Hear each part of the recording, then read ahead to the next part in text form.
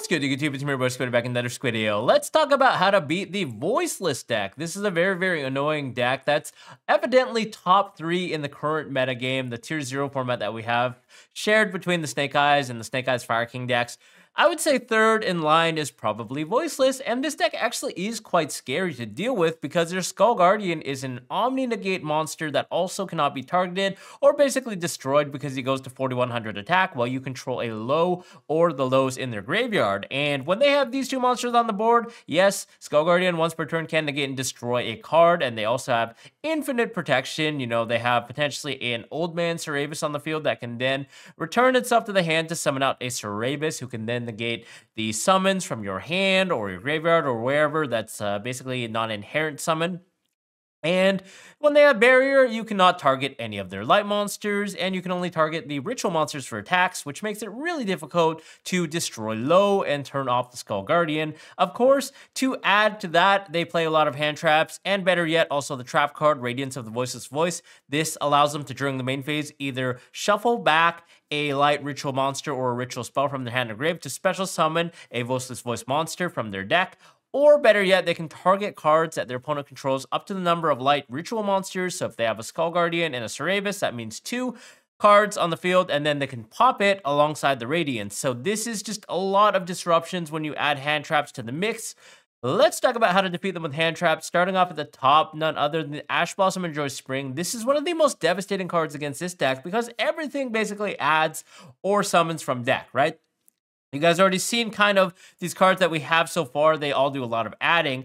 Personally, I would be inclined to Ash Blossom the first thing that they actually use to add in this deck, whether that's something like a Saphira, Dragon Queen, which allows them to discard herself and add a ritual light warrior monster or dragon from their deck to their hand, or if they start off with a high impact card like Pre-Prep of Rites, that's definitely something you want to Ash. Now, why would you Ash something that they do immediately first when there's a chance that they could have something higher impact to Ash? Well, it's because of the existence of Drone Lockbird, which means that if you're playing Voiceless Voice, you generally want to play around Drone Lockbird, meaning that you want to use your first search to be the most highly impactful search that allows you to play in case the opponent has Drone Lockbird, right? So we're kind of looking at an odd situation where Drone Lockbird is kind of keeping this deck in check, even though it doesn't necessarily have to be in your deck or your side deck against this deck, but the fact that there's a fear of this card existing means that they are going to use a searcher as their first option, the best searcher in their hand, so they can play around it. So that's why you should always Ash something like a Saphira, you should Ash Pre-Prep, even cards like Nadir's Servant, and potentially even a card like the Diviner of the Herald, the effect to send, because then you can just stop them from sending the Trias, and then they tribute off the Diviner of the Herald, which is one of their starters. Diviner triggers in the graveyard to special summon a level 2 or lower fairy monster, in this case low, directly from the deck, and then they just start playing. So that's why you should always Ash the first thing. Drone Lockbird makes it so they're always going to be ashing Drone Lockbird makes it so they're always going to be using the first high impact search, and they're not actually going to be bluffing. Same thing with Pot of Prosperity is another card. If they're starting with Pot for 6, I am ashing that 100%. So here you guys know what to ash. Next is Effect Veiler, Infinite Impermanence, and Ghost Mourner. Well, these cards are also highly effective against this deck because obviously you can hit their normal summon starter. So whether that's Diviner or something like a normal summon low, you definitely want to hit that immediately. Obviously, Ghost Mourner is a little bit slow to that boat because we're not going to be able to hit a normal summon monster. It can only hit the special summon creatures. So you would probably reserve that for something like a Skull Guardian. Now, there's certain lines where they actually summon out the Skull Guardian first by tributing a low or something else. I would definitely still Veiler or Imperm that, because if they're triggering low in the graveyard, the minute low hits the table, that means Skull Guardian's going to have a negate, so our Effect Veiler is going to be useless for the rest of that turn. Yes, they do have cards like Cerberus that can counteract these targeting effects, but we just have to chance that they actually have the Cerberus, and either way it gets it out of the hand, so that's oftentimes pretty good. So on our turn, we might have another Imperm or something, and we can try and target, assuming they don't have the barrier up. But, you know, just play as if they didn't have Cerberus, because if they don't, you're going to be ahead. If they do, you know they had it anyways. And of course, if they do summon out Skull Guardian first, I would definitely Veiler or Imperm or Ghost Mourner this, just so they cannot search a copy of a Voiceless Voice monster, which this card actually allows you to do on the summon. It's pretty crazy. It does a lot of stuff. Typically, they just go for the Cerberus Dragon Sage of the Voiceless Voice, and then they can establish Dragon Sage, which means on your turn, Dragon Sage's effect can be used to recycle itself back to the hand to special out a Cerberus from the deck, right? So we don't want them to get to that line. One less ritual monster on the body on the field means that we're going to be able to summon something like a Black Witch if you're playing like a Snake Eyes deck through Cerebus, and better yet, the trap card's only going to be able to pop 1 card as opposed to 2, which could be a game-breaking difference, right? So yeah, that's what you should valor. Drone Lockbird is actually a very, very powerful card against this deck. It's not very good in the format right now because Snake Eyes just can play around it so easily, especially if they start with the Snake Eye Ash. You're kind of looking at an end board still through Droll. But against Voiceless, a lot of times it can actually be turn ending if they start off with something like a Sapphire Dragon Queen, add something, and then they don't have the other combination to actually ritual summon, then that could be highly devastating. But a lot of times Droll can actually be quite terrible as well, because we kind of talked about the Voiceless Voice player expecting Droll, so they're going to use their first search as the most highly impactful searcher that likely allows them to play. Like, this deck has a lot of starters or combinations of 2 cards that allow them to play, right? So there's a high chance that after using their initial search, they're actually still going to be able to ritual summon out a Skull Guardian, and as long as they have the Skull Guardian and the low on the board, they still have the Omni Negate up, then they're kind of in a good spot. They don't have to search for Skull Guardian, right? So that's just one thing that's really, really scary with Drone Lockbird. Sometimes it could backfire, and then you kind of have to still stare down a Skull Guardian and deal with it, especially in Game 2 and Game 3 when they're going first and they side in Floodgates, like Summon Limit, and they're back behind a Skull Guardian, and we just lost a card out of our hand. We're just like, oh, crap. This is going to be a hard board to break with 5 cards, right? We're drawing the 5th card per turn. So I don't think it's amazing against this deck, but I still think it's quite good because you can actually catch them off guard. So if you're already siding Droll, I would definitely bring it in, but I would not say it's the best choice against this deck. Ghost Belle and Haunted Mansion, on the other hand, is a card that I actually think is highly effective against this deck. If you guys haven't read the fine print on the Voiceless cards, a lot of them also add from the graveyard to the hand in addition to the deck. So Dragon Queen Saphira actually can add from the deck or graveyard, meaning we can actually use Ghost Belle on it even if they don't have a card in the graveyard. Yes, cards like this in Nadir Servant are ruled that even if there's no card on the activation in the graveyard that they could nab back to their hand, on the resolution, there's a chance that there could be a card, right? Like, they could chain Twin Twisters, discarding a target, and then on the resolution of Nadir Servant or resolution of Sapphire, they can add back that target from the grave. So the game mechanics actually recognizes this and says, yeah, you know what? You can actually use Ghost Belle on Nadir Servant or Dragon Queen, even if there are no targets in the grave. There are some other things that also work out of the graveyard, like Pre-Prep of Rites. A lot of people don't actually realize that this card can actually add the ritual monster from the deck or the graveyard to the hand. So we can actually Ghost Belle this as well, even if they have an empty graveyard. Same sort of effect applies there. If they're going for something ballsy, like the Dynamundo play, which tributes itself for cost to resurrect a ritual monster from their graveyard, typically they would resurrect back a Skull Guardian. Skull Guardian doesn't trigger to add, but they can actually trigger the low effect in the graveyard because this can trigger whenever they special summon a light ritual monster. Doesn't have to be an actual ritual summon monster. So that means that if you have the Ghost Belle on Dynamundo, it's very, very powerful. This is why a lot of Voiceless Voice players will actually anticipate that, and they're definitely not going to make Dynamundo Game 2 or Game 3 unless they absolutely have to, because Ghost Belle is just like game-winning shot right there. But this is just like something to know, because sometimes they do make the Dynamundo and you can just do that. Also, even the Radiance of the Voiceless Voice, this card does the first effect. It shuffles back a ritual monster or ritual spell from the hand or the graveyard, so you can actually Ghost Belle this. One thing to note is that they actually flip up this continuous trap card and they decide whether or not to use the effect on the activation. Now, if they actually choose to use the first effect on the initial flip up activation of the card, then you can Ghost Belle that, and it actually negates the activation, so Radiance sends itself to the graveyard because it doesn't consider itself as activated and resolved on the field. So that's one thing to note. But if they flip up Radiance and the activation, they say, I'm not activating the effect immediately, and then they activate the first effect on the later chain, yes, you can still Ghost Belle that, but then Radiance would stay on the board. So that's an important distinction to actually make when you're playing Ghost Belle. It's a very, very niche thing, but it's very important to know because Radiance being in the grave or on the field could just make the game be in your favor or in your opponent's, right? So that's one thing to note there. But Ghost Belle is a very, very good card against this deck. DD Crow is another decent card against this deck. There's so many things that trigger out of the graveyard. We talked about Low resurrecting itself from the graveyard. This is something that you can hit with DD Crow, so then boom, Low goes away, which means Skull Guardian goes back to its 2050 attack. Also, it does not have the Omni Negate effect, which is especially important. There are also other cards you can nab out of the graveyard. There are, for example, you know, maybe the Diviner the Herald. So when they send the Trias and they actually use the effect of Trias to tribute the Diviner as a cost, this is a lot like the Cyber Angel Benten rulings that we kind of had in the old days before it was errata, that if you actually tribute something as cost and your opponent chains DD Crow targeting the monster that you tributed as cost, because it's no longer in the graveyard anymore after the resolution, it can no longer trigger. So in our case, they'll go Diviner the Herald, send Trias, Trias effect chainlink 1, sending the Diviner to the graveyard as a cost tribute. We can chain DD Crow, chainlink 2, target the actual Diviner, banish that Diviner, which means it's banished, so on the resolution of the chain, Diviner's not going to be able to activate to summon out the low from the deck. This is just something that's really kind of heads up that you can just shut off the Diviner, which is nuts, because DD Crow normally would not do that, right? And there's some other cards you can hit as well. Even the Prayers of the Voiceless Voice, this is just like a spell card that chills in their graveyard. That actually has another effect a lot of people forget about. It says, if a face-up light ritual monster you control leaves the field by an opponent's card effect, you can banish this card from your graveyard, special summon a Cerebus or Skull Guardian directly from your hand or your deck, ignoring the summoning conditions. So yes, if you're using something like a Super Polymerization on the Skull Guardian and the low, and they have the ritual spell in the graveyard, they can banish it, summon out another Skull Guardian from the deck, low will trigger in the graveyard, and boom, you're back to square one. Like, they just have the negates and the full board set up again. So this is just one thing that you could definitely do to Crow. It's not going to be the best feeling in the world, but if you're staring down at Prayers and you're trying to OTK and break through the board and you absolutely have to, this is something else you can hit. DD Crow just has a lot of flexibility, so it's definitely a card you can side in against this deck.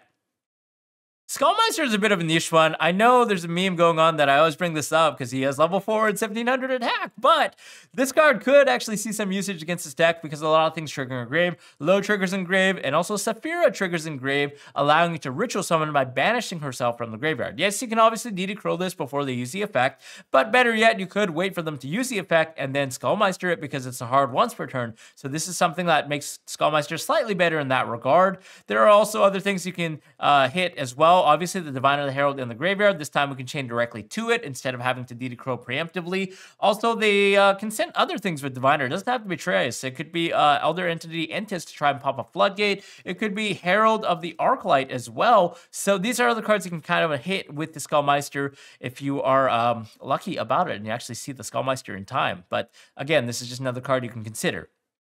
I think it goes without saying that Dimensional Shifter is absolutely bonkers against a deck like this that's heavily graveyard dependent. So if you're playing like a Castera or Flunderies deck with D-Shifter, definitely bring them in because this card is auto-win a lot like how it was against Sinful Spoil Snake Eye, but probably more so against this deck because they really rely on the graveyard hard.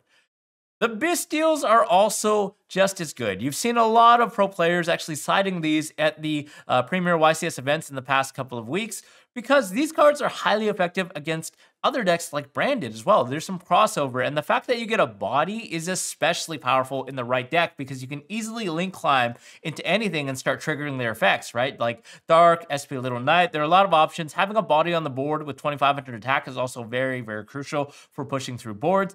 And of course, you can obviously banish the low out of the graveyard so they don't trigger that effect. Or better yet, you could also banish the Saphira so they just cannot ritual summon period and try and play around your BYSTIALS potentially if they have multiple lows.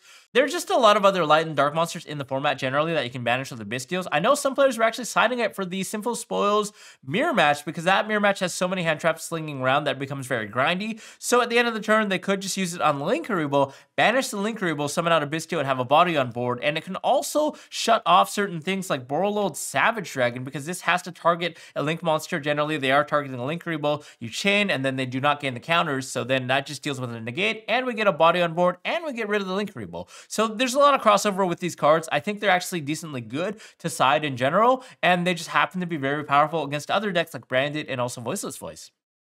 Ghost Ogre is another card that can also hit the deck. You can obviously hit their continuous spell card, which is probably the #1 enemy there, just preventing them from resolving that search. There's also the trap card as well, Radiance, depending on how they use this. Now, if they use the effect upon the flip of the card, then you're not going to be able to Ghost Ogre because this is not treated as a continuous trap card that's already been on the field. But if it's already face up on the field, which most of the time it is because it's placed off of the effect of low and then try to trigger the effect, we can just easily Ghost Ogre that. So it has a lot of usage. I quite like this card. card. It does a lot against the other format cards as well, like Fire King Island. Just when they don't play Sanctuary and you nail an island, it's just game breaking. It can obviously hit IP Masquerena as well, and Appaloosa, because Appaloosa is only once per chain, so chaining it in response to Appaloosa deals with that problem as well. There's a lot of utility for this little card, and I think, you know, it's a little bit underrated right now, but in the right deck, it could definitely shine.